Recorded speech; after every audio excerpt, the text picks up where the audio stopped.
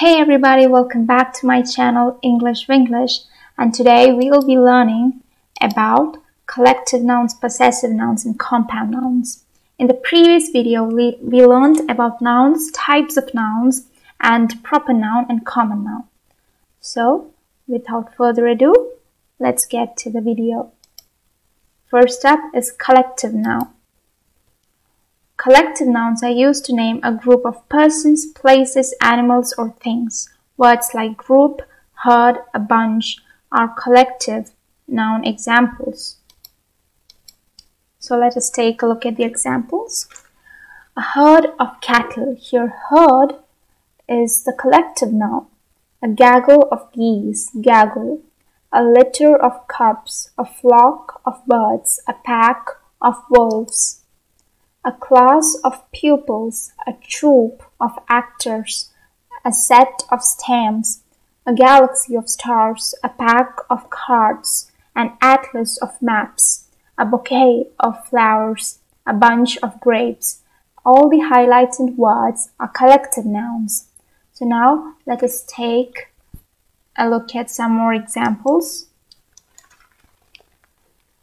Our class is in the first floor of the building. It is class. It doesn't specify a single person. It says in a group. Class is a group. We waited anxiously for the jury to come to a verdict. Similarly, jury is also not just one person. It's a group of people. This year's cricket team includes 3 players who are from England. Napoleon's army was finally defeated at Waterloo. The town council has approved plans to create a new park. They come from the same family. The rock group has been on tour for months. All the audience applauded loudly when Bob Marley appeared on the stage. All these highlighted words, they do not represent a single person or a single thing. They say in group. A class represents a group, jury, team, everything represents a group. Next is possessive nouns. A possessive noun is a word that names who or what has or owns something.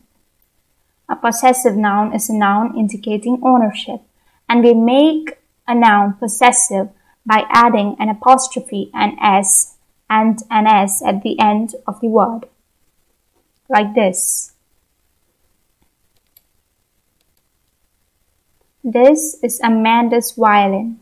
Here, Amanda is the name of a person, and when we added the apostrophe and the S, it became a possessive noun. Without the apostrophe and the S, it will be a proper noun, but since we added an apostrophe and an S, it became possessive noun. This is Lucy's coat. Ruther bought a new cover for Grandpa's spectacles. Christopher's dream for a laptop came true on his birthday. Helen's answer sheet was not checked. Here it says whose violin? Amanda's violin. Whose coat? Lucy's coat. Whose spectacles? Grandpa's. Whose dream? Christopher's. Whose answer sheet? Helen's. So there are singular as well as plural possessive nouns. First is singular possessive nouns. Apple's taste. Apple's taste. Taste of the apple. Apple's taste. Books cover. Computer's keyboard. Fish's eggs. Goddess's beauty. Jam's ingredient. Marble's shape. Senator's vote. Victor's spoils. Watermelon's rind.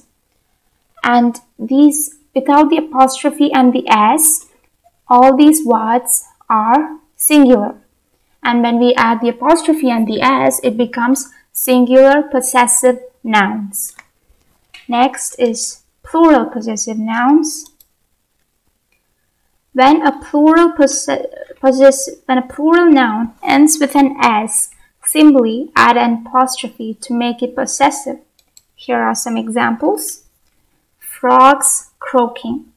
Frogs. Frogs is a plural noun, and by adding an apostrophe, it represents frogs as a whole, frogs croaking. As a group, frogs is plural, and who's croaking? Frogs. Garages, fees, igloos, construction, juices, flavors, owls, eyes, planets, orbits, quizzes, difficulty, students, grades, violins, melody, wagons, circle. So next up is compound noun. Compound nouns are formed by joining two words together. There are three different ways to form compound nouns. The first one is closed form. These compound nouns simply push two words together to form a single word with no additional punctuation or spaces. Examples include softball, redhead, makeup, keyboard, toothpaste, lipstick, and earphone. So softball, it's made of two words, soft and ball. Next one, redhead, red and head. Makeup, make and up. Keyboard, key and board. Toothpaste, tooth and paste. Lipstick, lip and stick. And earphone, ear and phone. And the next form is hyphenated form. These compound nouns connect two or more words with one or more hyphens between them.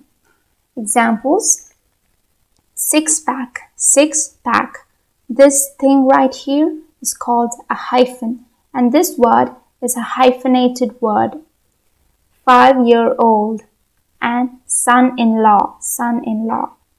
Hyphens. And the next form is open form. These are compound nouns that function as one unique word but are still written as two or more separate words with a space between each component, like post office, middle class, attorney general, high school, French fries. They are all compound nouns in the open form. Now let's take a look at the examples. Ian looked at his timetable.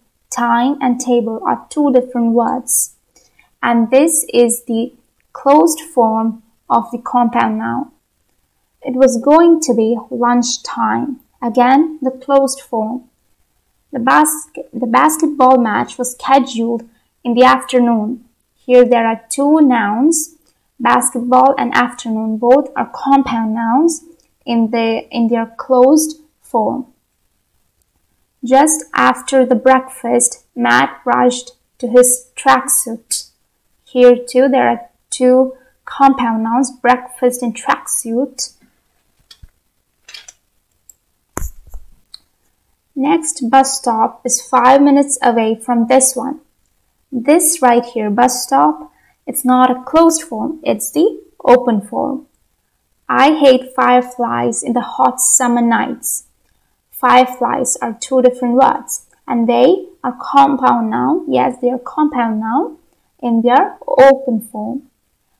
My brother has six-pack abs. Here, six-pack. It's hyphenated. It's a hyphenated word, and thus it is a compound noun in its hyphenated form. I enjoy a lot while swimming in the swimming pool.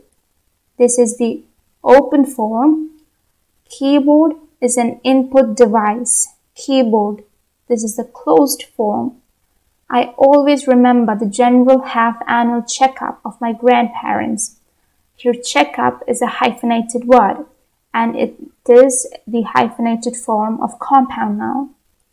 My mother-in-law is very honest and kind person. Here, mother-in-law is a hyphenated word, and it is the hyphenated form of compound noun. That's it for today's video. We'll learn more about nouns in the next video, and until then, bye.